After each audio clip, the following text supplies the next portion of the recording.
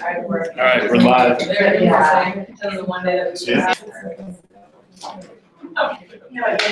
Coffee, music, right here. I don't think we're supposed to draw on this. You can draw. See, I might not show everyone.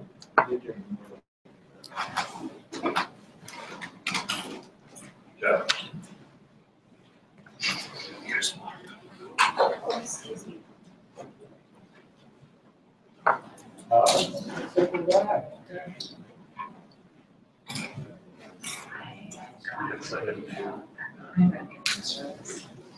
Because T-Mobile. Oh,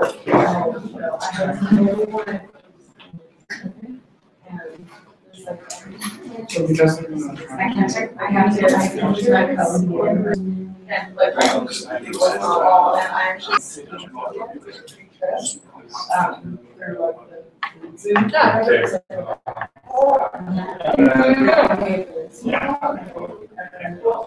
Thank you very much. Well, just, I think I had it in my last Yeah. So like for that, I was like, yeah. No, I would say we went north, that's what we went down. We went west. Yeah. Townsend, North Holland, like I just thought. I was like, I'm not getting that.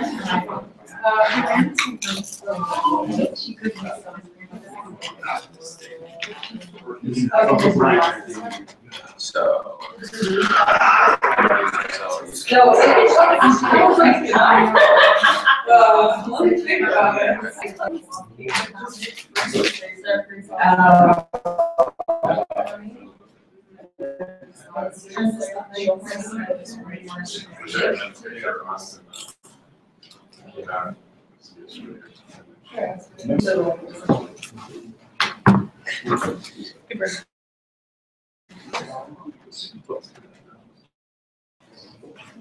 Start.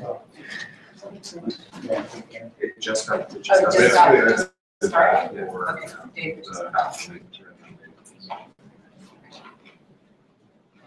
I'm gonna toss this kid to you, but. Sure.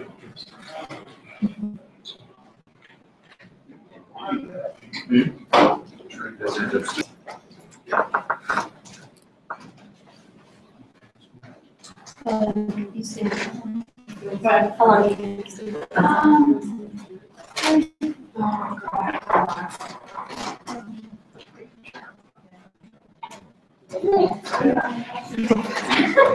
Thinks you're funny.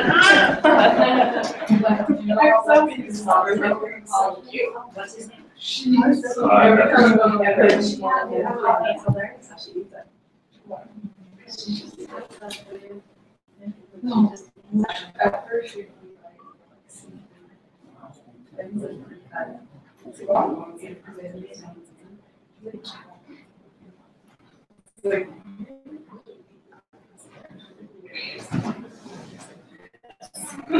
Did she know how to? Yeah. Really to.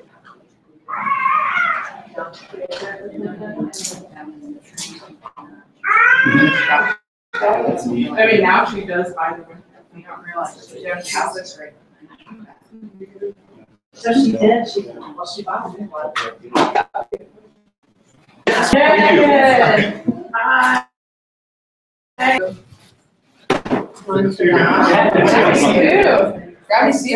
name is Carrie, I'm the director here. I've heard how wonderful generous you were. Thank you. I have a little something before you leave. Oh, man. We all rushed away. Maybe like over. Hi there. How you doing? Well, how are you? All right. All right. Hang on there. Oh.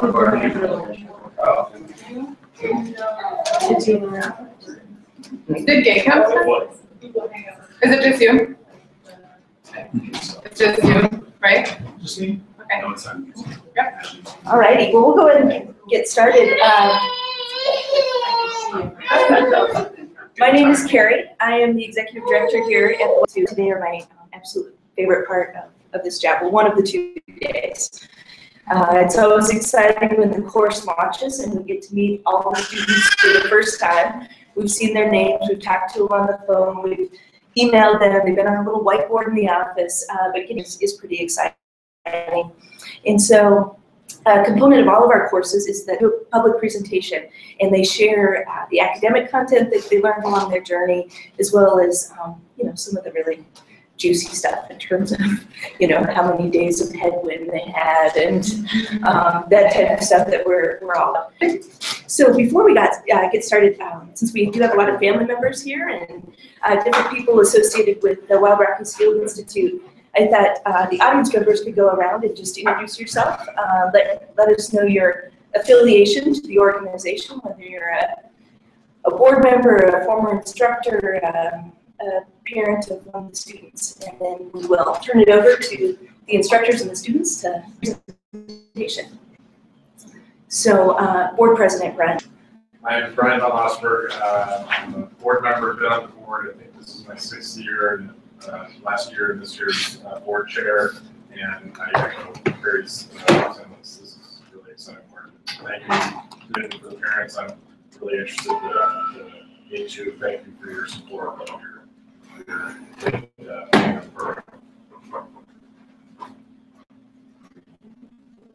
you. I'm Rosemary Johnson, and I'm his mom.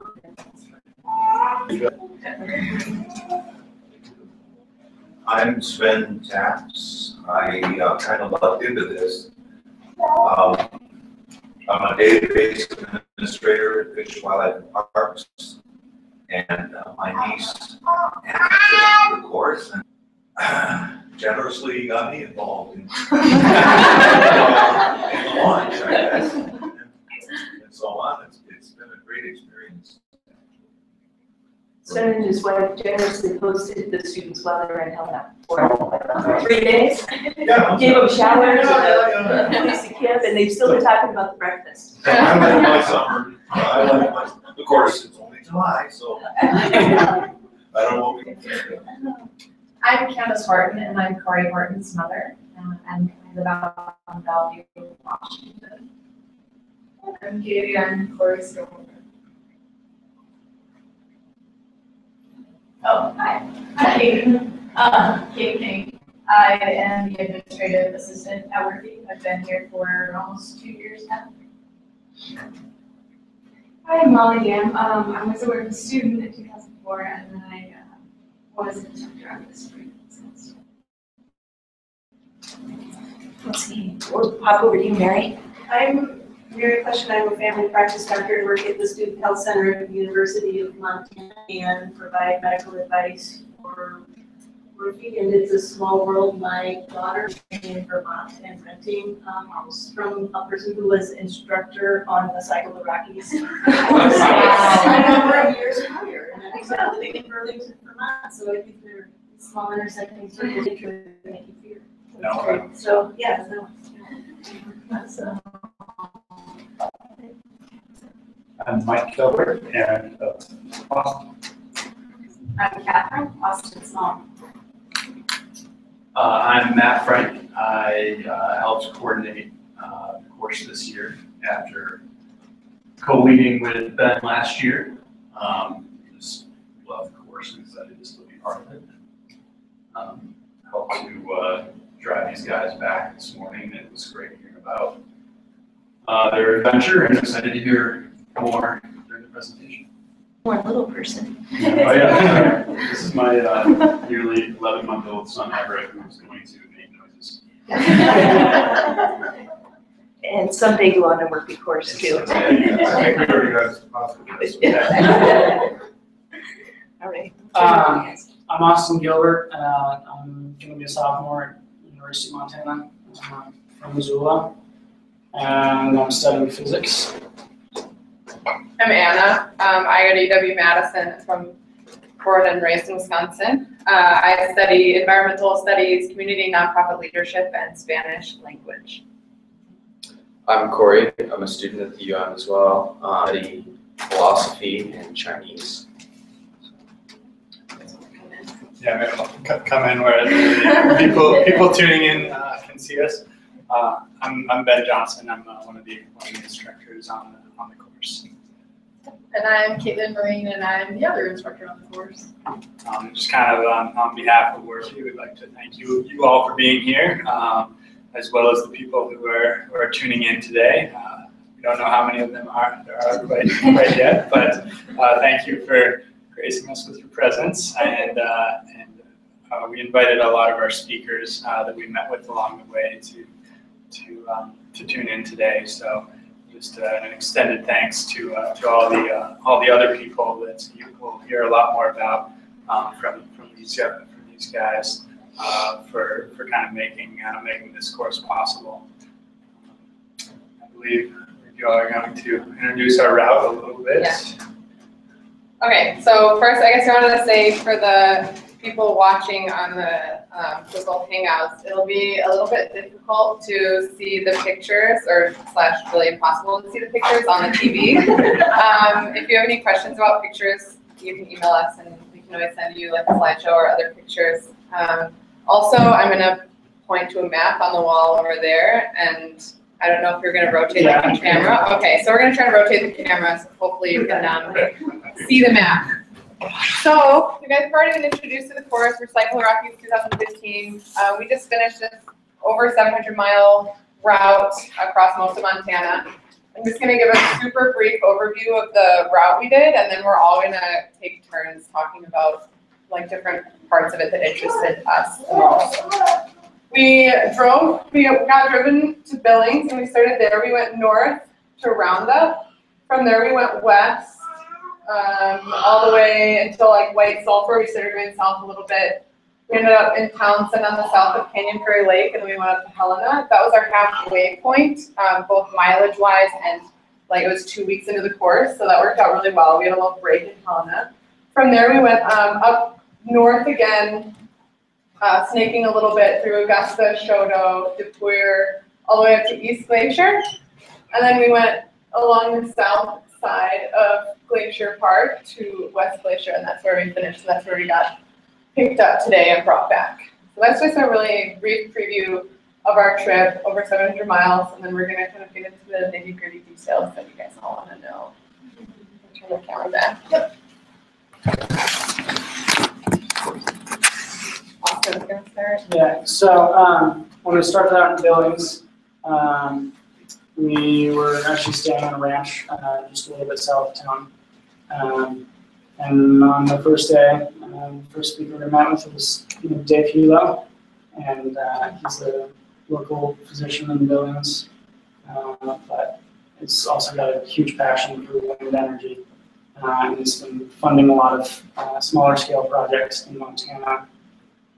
So he talked to us a lot about sort of the difficulties of dealing with the utility companies and sort of establishing those projects. Kind of an interesting speaker for the first day. We joked a lot for a while about like how complicated he made everything, and we really didn't understand anything. He just like it was literally all over the map. It's like the science of the shape of the turbine blade, and like World War I politics, and like fertilizers, and world famines, and it's all connected. And we found out later on, the more we learned about things, that like all of these issues really are that big. You can't really separate things cleanly like I think we sometimes want to. So the next day we also met with some people at Northwestern Energy, which was very interesting. They gave us a good, solid background in the history of energy production in Montana, and sort of the difficulties with deregulation and some of the problems that created for Montanans and ratepayers, and then the reinstitution of regulation in 2007, I think it was. And then it was also interesting, they talked a lot about their own portfolio of what percentage is renewable, and hydropower and coal. And that same day we met with Alexis Bonagofsky, whose ranch we were staying on. And she had been the victim of the Exxon oil spill in the Yellowstone River a few years back. And so she took us on a tour of her property and showed us, there's still oil rings on some of the trees. There's a lot of kind of dead fields that she's having difficulty growing crops on. And then she's also an activist fighting like the Otter Creek coal mine and trying to organize sort of grassroots movements to prevent further environmental destruction in order for us to use fossil fuels in Montana. So, we spent a couple days in Billings, and the next step, we rode 20 miles north and stayed on a rancher's land. His name was Steve Charter, and he was pursuing a PhD in everything, we decided. His main concern, I think, and kind of why we were originally going to him to talk about energy production is that he's nearby the Signal Peak coal mine, which I'll talk about in a minute. And so a lot of his cattle grazing lands are above the mine. It's an underground mine. So we had some concerns about that. And then he's also researching like carbon sequestration in the soil and like trying to bring back life to like desertifying prairies so that farmers and ranchers can produce more in less land. So he, knows a lot about a lot of things, kind of overwhelming. He had a really cool house too. It's all passive solar. Really interesting guy. We got to feed baby cows when you were there. Yeah, that's the. You can see pictures. There's a couple pictures on there. They're really truly. Also, just sort of a fun story. Our first like weather event was while we were staying at Steve's, and we had 3 tents, 2 people in each, and Corey and I were sharing a tent. So there's a big rainstorm that comes through one night, and like a lot of thunder and stuff. And Ben and Caitlin came over to our tent, and were like, "Are you guys doing okay? Like, are you getting wet?" We got soaked in our tent. Corey and I were like, "No, we're doing all right now. Like, hopefully it holds up." So we went back to bed, and when we woke up in the morning, we poked our heads out. We were the only tent still there. Everyone else had fled to the garage breakfast area. Wendy's. So we spent a couple days at Steve's, and then we rode like another 20 miles to the Signal Peak coal mine in the Bull Mountains. And it's the only underground coal mine in Montana, and it's pretty big. They just got an expansion, new coal lease recently. And a lot of like Steve's and other ranchers' concerns with that are that there was no new environmental impact statement created for those new seams of coal to be mined, and they used like an outdated impact statement in order to justify mining that coal. So there's a lot of concerns about subsidence. The long wall technique, they call it when they're mining, basically allows the roof to collapse behind them as they work through the seam. And that can cause a lot of like cracks in the surface. I think the deepest they're working is only 600 feet below the surface. So, you notice the impacts when they're taking out that coal. And the biggest concern there is the aquifer in the Bull Mountains, because all of the ranchers depend on that for their operations. And if that were to be damaged some way, it's kind of irreparable. That's the coal mine. Yeah, massive tracks. So yeah, that's, even just ignoring like concerns about climate change, it's, a threat to the local economy that's been there for generations. And, the mine is required to reclaim and like repair the damage that they do to the environment. A lot of the times that's just topography though. They'll fill cracks with concrete and cover it up with dirt. So water flow is different, plant life's not going to be the same. And unfortunately, nobody has really looked at that before approving further mining. That said, the mine is also very important for the Montana economy. 40% of our electricity comes from coal. And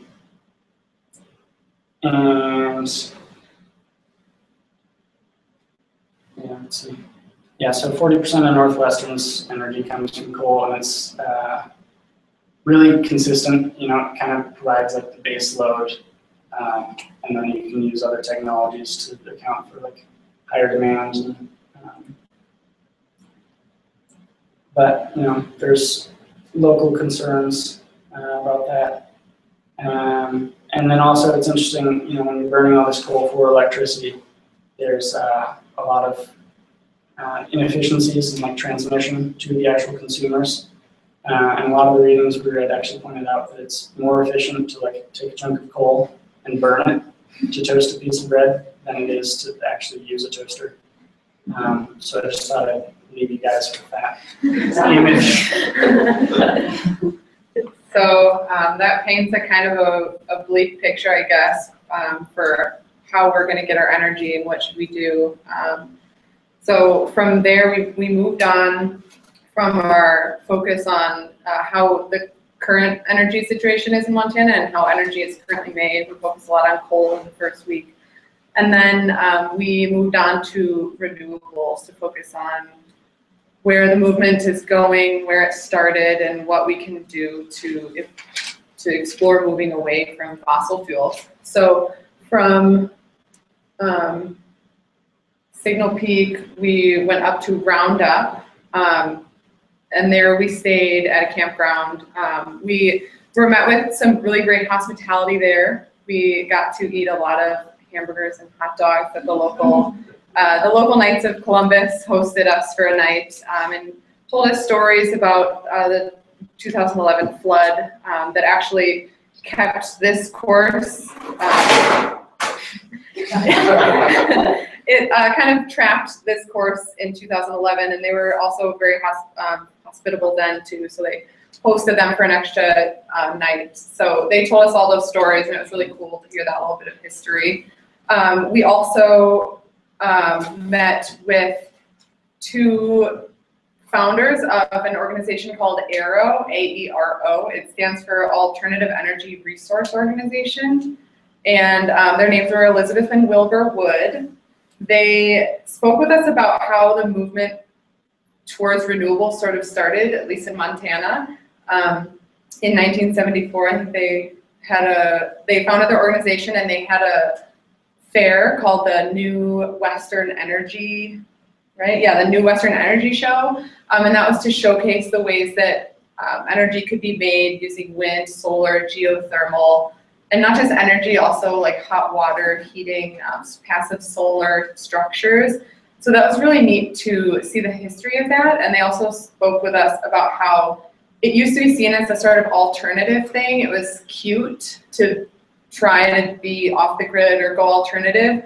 And they said that now it seems that it's becoming a lot more fast-paced, and more people are adopting it. And so it's becoming like a reality for a lot of people to be able to use solar, to be able to use wind, passive energy, passive solar structures. So they said that now it's becoming more difficult, that it's a lot of times you run into issues with utility companies when you want to add solar to your house. It becomes really expensive. So they were going through those issues with us, which was really interesting, that people are making progress and they really want to make progress, but there are still some issues with that.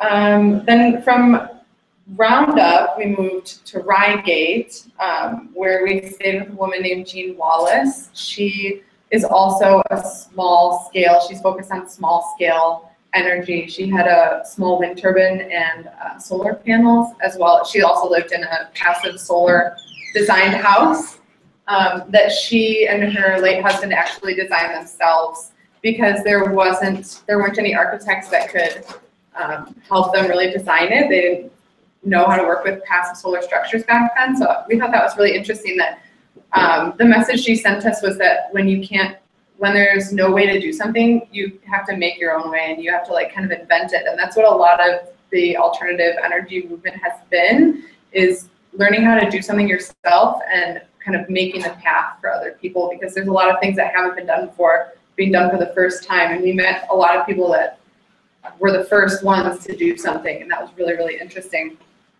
I also had the best enchiladas of my life at Jean's house. It was amazing. We got to stay inside her house. She had an extra 2 bedrooms. She cooked us enchiladas. We also made some salads and cornbread. It was super good. And we had an amazing breakfast there too. So it was really nice to take a little bit of a break and feel at home again, I guess, not in a tent. So that was a really nice break, at least for me.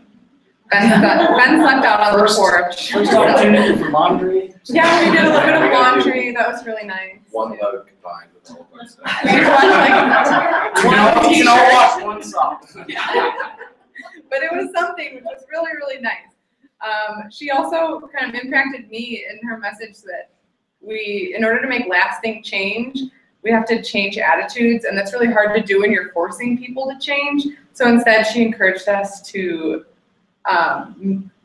like get beliefs together, like find a common ground with people in order to make change, so that you're not like forcing something. And I thought that was a really good message in what we're going to go on and share in our lives, that just because we believe something and others don't, doesn't make it right or wrong, but we have to find common ground and to be able to make change. So I thought that was a really interesting message that she sent us.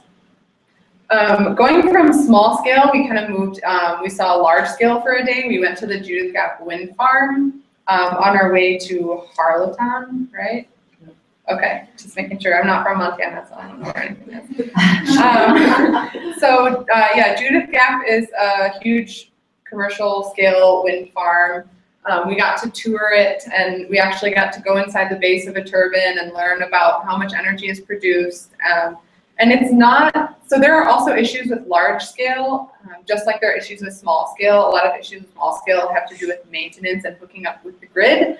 And then issues with large scale wind production, at least, is that the wind isn't always blowing in a certain spot. So when the wind isn't blowing, they're producing nothing. And when the wind is blowing a lot, of course, they're producing at capacity. So we think a possible solution, well, it's not just we think, it's a solution to that is to have more scattered, smaller wind farms throughout the state, so that when the wind isn't blowing here, it's blowing somewhere else, and it's still producing that power, so that there's a more balanced load. Because that's a kind of the message we've been getting, is that wind is unpredictable, it's stochastic. You can't tell when it's gonna blow, but I think when the wind turbines are scattered kind of all over, it makes it a lot better. Montana is like the #1 or 2 potential for wind energy in the country. There's a lot of wind here.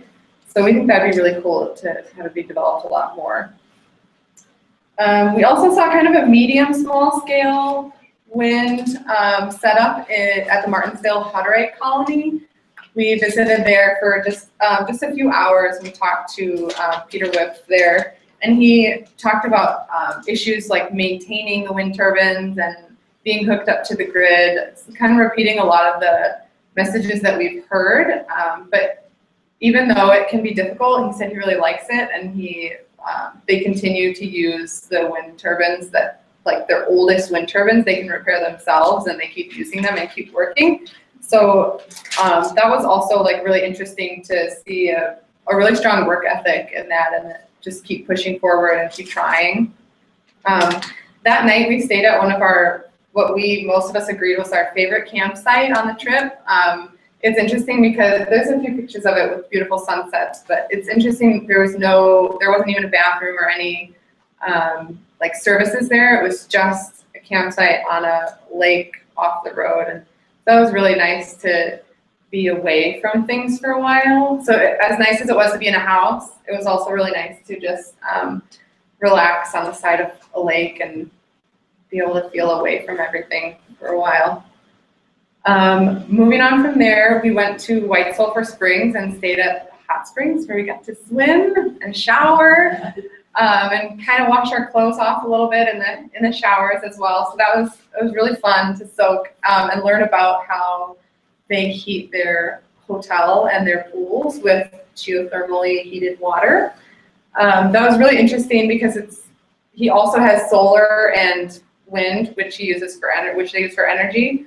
But the water was, I think, the most interesting part for me, is that you take it out of the ground, you run it through some pipes, and they put it out like right where it would have gone anyways. So I think that's a really interesting example of minimal impact on the ecosystem, using geothermally heated water to heat entire buildings. Also, speaking of heating, the next day we went to Townsend schools, and we saw they have a biomass burning heater or boiler to heat their schools, as well as wind project and solar project, which I thought was super important to educate kids about renewable energy and the possibilities. And I think that's a really great example. I wish there were more grants, because they got it because of a grant. So I wish there were more grants for schools and kids to learn about where our energy comes from and what we can do to move towards renewable energy. Going on from there, we started to talk policy. We got into Helena, and we met with some people who are really affecting the policies in Montana. We met with the Montana Environmental Information Center. We met with the Department of Environmental Quality, a man named Van Jamison, who used to be the Energy State Director of Energy in Montana. So we started hearing a lot about policies and like the difficulties and the solutions that are being made. The fact that Montana actually has a really progressive environmental clause in their constitution, which I thought was really interesting. So we started to talk about how to balance politics with the environment and climate change. And I think Corey's going to start to talk a little bit about that. Yeah, so we had our layover in Helena, which was a nice break after 2 weeks of being on your bike like almost every single day. Got a chance to kind of just hang out, not ride. Helena had their like Alive at 5 things. We all kind of joined that and had fun. So yeah, like Anna said, we met with MEIC, and they kind of told us just all the different areas that they're involved in activism, whether it's with organization, with doing research projects to kind of lay out the economics of fossil fuels as well as renewables in the state. And then they also do quite a bit of lawsuits, which is unfortunately some of the only ways that you can get people to follow the laws. And then we met with the DEQ, and that was real cool because right now it's a pretty big time for energy in the nation in general. We have the Clean Power Plan that's about to be enacted, and all the states received a draft last year, and they're also given like a target number to hit as far as reductions in CO2 emissions. So we kind of sat down with them and talked about their different ways that they plan to meet those reductions. Like Anna said, with wind, we're really fortunate. Like we have a big option for renewables, but as Austin was talking about, coal is pretty big for the economy here, so it's a really big toss-up. They're kind of walking a real thin line there. And then meeting with Van, he was pessimistic to say the least. You know, I guess you spend enough time in one industry, like trying to make a big change, and you don't see much result from that. And it's pretty easy to say like nothing can happen. But he made a really like many good points of the technological disadvantages that we have. We don't work together as states for energy. So kind of his idea or his goal, or the only way that it could work together in his view would be a plan that works between states, which is something that the DEQ is looking at. They're given the option in the Clean Power Plan to kind of address their requirements and reduction together. So from there, we headed out of Helena. We rode to Wolf Creek, which has Bolter Dam on it. And that was a really nice ride. I know for Anna, that was her favorite ride. Waldo. Yeah, it was pretty good. That's the only day I could keep up. Yeah. And yeah, it was all downhill. We didn't really face much wind. Like we have the biggest wind potential in Montana. So when you're biking against the direction of the wind, you usually have a headwind almost every day. And unfortunately, we missed the director of the dam. I'm not sure if the director was his title, but he worked at the dam, so we didn't get to learn a lot about really the function. But I'll get into hydro and some of the benefits and as well as the issues with it in a little bit. And so from there, we rode up to Augusta. We stayed at a man named Hal's house. Fortunately, he was out of town too. So the second portion of our course, we didn't really line up with speaker dates, which sometimes happens when you're on your bike. You're pretty limited to like when you can show up places, how quick you can get there. But his family hosted us, and they're very nice. Mosquitoes weren't so nice, but it was a good time. And from there, we rode up to Shoto, where we stayed for a few days. We met with Dan and Harold, and they were energy developers in the area. Pretty much what they do is connect. There's a lot of oil along the Rocky Mountain front, so they connect people that are looking to either explore or drill for this oil with the landowners or the mineral rights owners that are holding it currently. And I'm sure, as most of you know, there is a lot of issues with fracking. As far as the environment goes, oil business in general doesn't really have a good reputation. So they're kind of doing everything they can to develop this for the economy and for the people there, and get funding for schools and tax revenue and other things like that without the negative impacts that come along with fracking. Unfortunately, when you're pulling oil out of the ground, it's going to get burnt somewhere. So the carbon emissions are something that you really just you can't negate. So we kind of have a different viewpoint than they do, but they're real good at giving us their opinion. And then they're also developing some wind energy, or attempting to develop some wind energy in Teton County there. So we talked a bit with them just about their opinions. And even though most people there are really not for wind, even though it gives a lot of, or could give potential revenue to the county, they were pretty for it, at least for these specific projects. So it's kind of cool to see somebody's, they're oil developers, but at the same time they're standing there saying, yeah, like, we'll stand up for this wind project. We think it should happen. And from Shoto, we rode to DePoyer. Personally, that was the worst ride for me. I don't know if Austin agrees, but I know Anna and I thought that was the worst ride. It was 40 miles or something like that, but it wasn't the distance. Yeah, it was uphill into like a 25-mile headwind probably. Like, I was in my lowest gear going downhill, pedaling as hard as I could, and still not moving very fast. It was hot too. Yeah, and it was a hot day as well. Ben ran out of water, so I gave him some water. It was just all around, like, as soon as we got to the campsite there, we all pulled out our mattress pads and took a nice long nap, which was, I think, very deserved. So from DePoyer, we moved to East Glacier, and that was a pretty cool area. It's really beautiful once you start to get back into the mountains from the plains. It was a nice ride. We spent a few days in East Glacier, and then moved around the south end of the park on Highway 2, I believe, which was by far the busiest road that we were on. Plus, we had 4th of July traffic, and I think it was our longest ride, 62 miles, our longest loaded ride. So it was a tough one. Anna and I did not think we were going to make it, but we did. And we got to swim in the Flathead River, which was awesome. Like, we were pretty much biking along the river the whole time, and finally got it, like, we're just looking at people raft by us, very close. And by the time we got into West Glacier, we loaded up on lunch supplies and hit the river and hung out for a while. So it was real good. We made it. How many times did I ask you during that day, how nice the water was? Yeah, awesome. It's just literally every time we stop, I'm just like, dude, the river. It's over there. Come up to, he's just rested, staring out. Yeah, we were all real happy to be able to jump in. And so kind of throughout this whole time, we moved on the second half of the trip. We really moved from discussing the energy options and solutions that are available in Montana over to more climate change in general.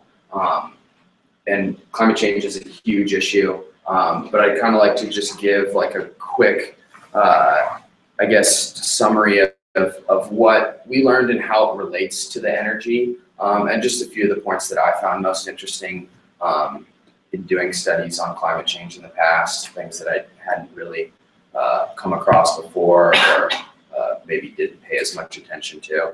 So just kind of as a basis, 2 degrees is like 2 degrees Celsius in warming is where scientists agree that we need to be limited to. And we've already reached about 0.8 degrees Celsius. So, and that's kind of like global average temperature. So they measure the temperature at a lot of different locations throughout the year to come up with that data. Some scientists say that even 2 degrees isn't enough. The ocean already has become a third more acidic than it was before they started taking these type of measurements. So it's a lenient goal in some people's eyes, but at the same time, it's a difficult goal to obtain. The reason for that being, if we really want to limit to that goal, we were kind of allotted like a carbon allowance, if you will, the amount of carbon that scientists predict we can emit through the different forms of fossil fuels, and that's 565 gigatons. It sounds like a massive amount, but when you compare it, we use each year globally about 31 gigatons, and that's increasing. So that limit will pretty much be eaten up in about 15 years' time, which is, when you really think about it, it's like if we continue to produce at the rate we do without replacing with newer technologies, newer lifestyles and things like that, we're really reaching our limit pretty quick. And kind of the big controversy, but with both those numbers, is the amount of carbon that's in the ground that we know of. As far as fossil fuels go, if we were to burn everything in proven reserves, we would burn up about, or emit 200 and almost 3,000 gigatons. So that's more than 5 times the amount that scientists have really allotted to us. So I just found that as like an amazing stat. Like when you just look at those 3 numbers, it really gives you the idea like change needs to happen, and it's no longer this far off issue. It's something that's happening to us right now, and the scientists really have kind of a grasp on what our limit is. And the problem is with that much carbon in the ground, like I said, they're proven reserves. So those are taken into account economically for private corporations. When they're traded in stock markets, they're held as assets, they can lend against them. And then for governments, because a lot of the oil is owned by governments, so those governments can kind of do the same thing. They can borrow against, they're counted into their national budgets and things like that. So it is extremely difficult to convince all these people that hold rights to these natural resources and fossil fuels that the economic trade-off, that what they're going to lose in dollars is really going to be worth it. And kind of the way that we've been addressing this, like Anna's been talking about renewables, that's along the adaptation line. So there's kind of adaptation and mitigation. And as much as we see like Energy Star appliances, conserve, turn off lights, CFL light bulbs, really those things haven't made any impact in our carbon emission. It's kind of like sad to realize that, but there needs to be a lot more change than what's happened, because we don't see in the annual emissions of carbon, we haven't really seen the effort that we've made globally so far has had almost no impact, which is kind of scary when you start to think about it. And kind of one of the things that we talked about throughout this whole class was this idea of Jevons paradox, which is kind of the explanation of why these efficiency measures haven't made a difference. Because as things become more efficient, they become less expensive, and that kind of fuels use in other areas. So though it's less, your energy bill on a personal level is less expensive, you save the money, you might use that money to go on a vacation. The carbon that you burn going on that vacation replaces pretty much all the money that you saved, or the carbon that you save from emitting. So I think we really need to think in terms of conservation as opposed to efficiency. So our total use, not how efficiently we use. I think that'll make a big difference if we start to set goals in conservation versus efficiency. And then renewables are a pretty big option. We're definitely going to have to adopt a lot of renewables. And they're growing quickly, becoming a lot cheaper. In the last decade, a fifth of all energy development was in renewables. So it is a viable option. But as Anna pointed out, there's issues with it, both with utility companies, with the economics of it, but hopefully it will become easier. But I think we're going to need some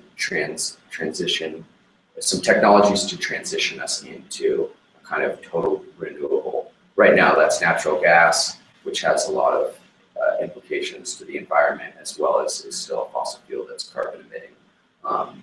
So I think the takeaway that I kind of got from what we've done to adapt so far hasn't been a lot, and there really needs to be almost a social shift of the way we think about our carbon consumption, our fossil fuel consumption, the way it really fuels our lifestyle, allows us to live with the amount of amenities that we have. And then the other way to kind of keep us from reaching this 2-degree limit, or keep us under our 565 gigaton allotment of carbon, is mitigation technologies. So that is, as opposed to like trying to reduce the total carbon we emit, this is technologies to either sequester carbon from the air, so take it out of the air and potentially put it to the ground, or to reflect the sunlight.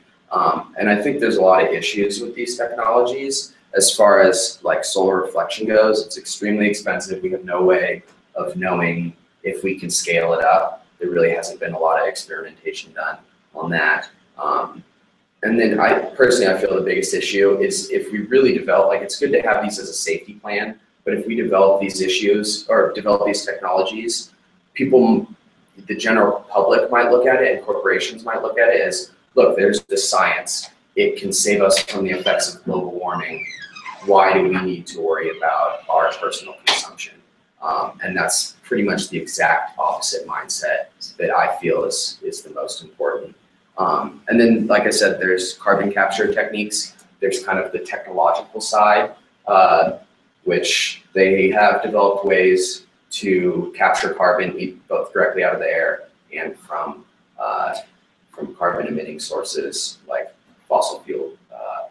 carbon fueled power plants. And again, this is a little less risky, but the technology isn't there to scale it up. And we don't really know how to sequester carbon into the ground, at least when we collect it through technologies. So in my opinion, the most efficient or effective, realistic future technology for this type of carbon sequestration is something that Austin mentioned earlier, that we learned primarily about from Steve Charter, and it's basically referred to as carbon farming. The plants use carbon, put it into the ground through their roots, and this sort of process has both economical benefits for the farmers. You can raise a lot more head of cattle or sheep on smaller plots of land. It also really increases soil health. It prevents desertification, which is a huge issue, especially in developing nations. And as we use our traditional farming methods and agricultural methods, we till and just allow more carbon into the ground. So if we can kind of instill these ideals or practices as we move forward, I think there's real hope. And just to kind of, I started with some numbers, just to leave you with a number.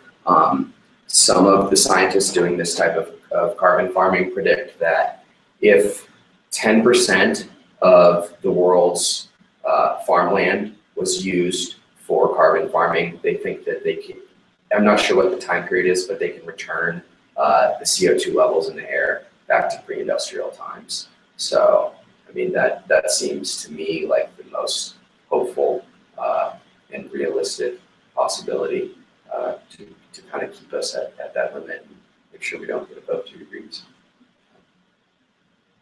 kind of like a lot to throw at everybody about what we've done, but that covered, I guess, like the main parts and what was interesting to most of us. Does anyone have any questions right now, like about photos or anything we talked about, or? Well, I'm curious, you said 40% in Montana now is energy uses. From Northwestern. Whole bit. Yeah, That's Northwestern's, uses. like the 5 co-ops and stuff. Oh, I see, all those co-ops. Yeah, some of it varies. So how much hydro do we have? It's about 50% for Northwestern, because they just bought, They acquired almost all the this dams from PPL Montana recently. So that Yeah, had they a don't- huge bump. Their renewable portfolio is really fat, but really it's all due to hydro. They don't have as much wind or they don't have any solar. And another interesting thing too that Northwestern brought up when we were talking with them is that, hydro is like the most researched and developed of the like renewable energy options. At the same time, it's kind of on its last breath. There's a lot of concerns with like river health, and there's just a lot of them are older. Can't build more and dams. you can't build There's no more. You way can't as scale it up. as our energy needs increase, there's like pretty much it's impossible for as far as like environmental impacts for any new dam projects to get through. It just doesn't seem And likely. then, and like looking super long term, with these effects of climate change starting to set in, we're seeing a lot more droughts and stuff. And if you're depending on the dams for all of your power and then you have drought, problem. Yeah. So you had said that our switching on the lights, driving electric cars is not making the impact. Mhm. That, right? So what is it that we, I guess, as individuals can do to start making an impact? Wow, one of the messages that we received pretty clearly when we were in Helena talking with policymakers and people that are making change is that personal change, like choosing to drive a more efficient car or choosing to use less water in your shower or whatever, that is like really good for personal satisfaction, but it doesn't equal social change and it doesn't equal political change.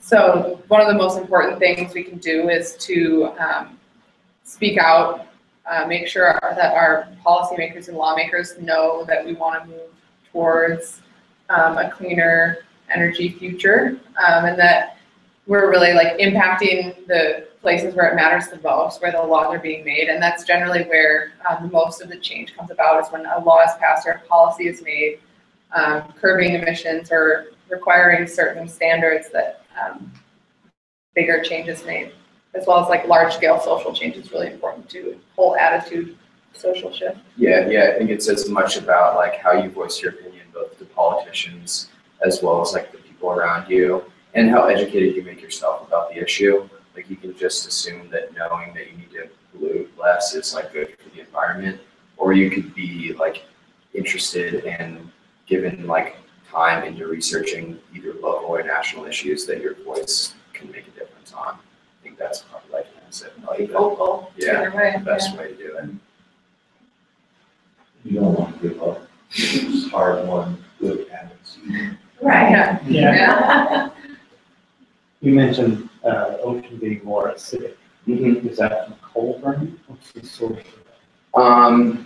So the ocean is actually absorbing a lot. It's a very complicated process, and Caitlin explained to it. It has a lot to do with like the way the ocean currents exist. The ocean's it's becoming warmer, and it's absorbing a lot of the carbon. So a lot of the carbon that we emit doesn't actually doesn't stay in the atmosphere necessarily. It's sequestered into the ocean. And so temperature as well as salinity affects the acidic levels. I'm not a scientist, so I can't. It's a whole host of effects though. So I guess we were thinking we were going to open with a little poem, but we didn't do that. So we're going to close with a little poem. Our instructor, Caitlin, wrote a really nice rhyming recap of our entire trip. So we wanted to just leave you with that as an overall, like, I guess, review of our whole trip. You want to share with that, Caitlin? Okay. Missoula was where our group had its start. We sorted through gear at the edge of the park. In Billings, we stayed at Alexis's place. 4 years ago, there was oil in that space. She and Mike have goats, horses, and hounds. They fight to keep Otter Creek coal in the ground. We also spoke to the state's largest utility, which recently closed the Correct coal facility. Next stop was a ranch to learn about a mine. To talk coal in Montana, we walked a very fine line. We toured Signal Peak Mine on day 6, saw train loading towers, belts, and the coal dust pits. Colorful characters came to the Roundup campground. After dinner with Pat, we brought back 7 pounds. A snack with Uncle John hit the spot. Narrow shoulders, rolling hills, and some headwinds we fought. In Harleton, we showered, swam, and washed clothes. That night came a storm that left 3 rainbows. We had mighty winds on the way back from Judith Gap. Checkerboard was the next stop on the map. Peter talked about community energy successes. By now, our legs start to feel coal climbing stresses. A great sunset and a campfire at a lake, then down from the mountains to the hot springs to bake. We met Jean, the spring's owner, who showed us around, right to where hot water comes out of the ground. The next day we climbed over a large hill. Meeting other touring cyclists was quite a thrill. Andrea showed us the biomass heater at Townsend. Camp was quiet till a visitor came around the bend. Traveling to Helena, we met cyclists crossing west. Staying with Sven and Laura was simply the best. There was class, recess, meeting MEIC. Then Jameson told us how wind can get dicey. Breakfast for dinner was quite a feast. The next day, gravel miles were downhill at least. We got up early to beat the heat, but 7 miles took a toll on our seats. We arrived in Augusta for a parade down Main Street, a good study break where we picked up some sweets. Rolling hills and light winds made for a good ride. Visiting with Harold, we heard the pro-development side. Another day in Shoto gave us time to read. Unfortunately, there were mosquitoes to feed. We rode into a headwind through fields of hay. Our average speed, only 8 miles an hour that day. Camping in DePoyer was a really nice spot. After lunch at the lake, a brief hailstorm, we were caught. Riding Hart Butte Road was a very little feat. Then ice cream in East Glacier was a perfect treat. At Two Medicine Lake, we had a class. The next day, crested Mariah's Pass. Descending to West Glacier to spend a few days, we had heat waves and rain, but remained unfazed. Going to the Sun Road was a beautiful ride, nothing like sunset on the Continental Divide. We traveled together in touring style through city and country, mile by mile.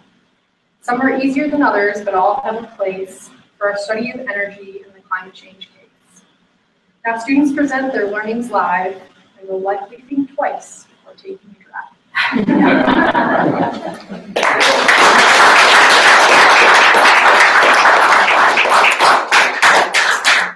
So yeah, I think coming from both Ben and I, like, we had a really enjoyable time, and the students were super engaged, did a great job, as you can see, like working really hard throughout the course, both physically and intellectually, which is a lot of the goal of what we're trying to get at with this course, is like experiencing the education as well as kind of reading about it. So they did rack up some pages as well as miles. It was like total reading count was what, 550, something like that? Well, 350 in the reader plus a novel and then some online articles. So yeah, they've done a lot of work. They deserve a little rest at this point. But, yeah. What was the total mileage? 743, I think. Give or take a few, because some of us, like Kaylin and Ben, biked to a grocery store that we didn't go to. And there's a little bit, but I'll say Definitely Over 700. Over 700, yeah. Austin did a couple hills twice. Yeah, Austin. Yeah. We went back to check if we were okay. Driving behind. I always say that we attract the best and the brightest students, and I think your presentation today really demonstrated that. And we also, I think, attract the best instructors and really qualified folks to teach for us.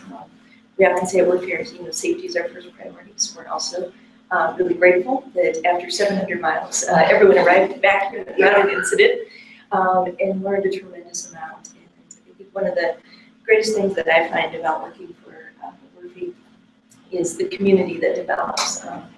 Molly talked about being a former student and now an instructor, and you all now become part of something much larger.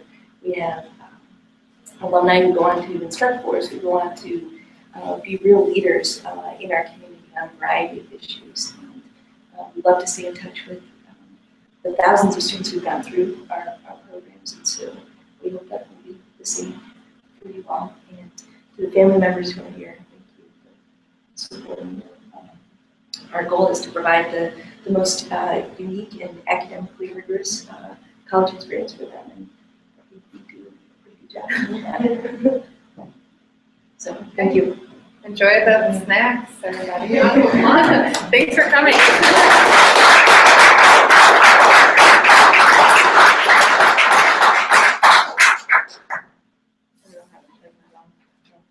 Yeah. Thanks to any viewers we may have had. I could be talking to ourselves. I was watching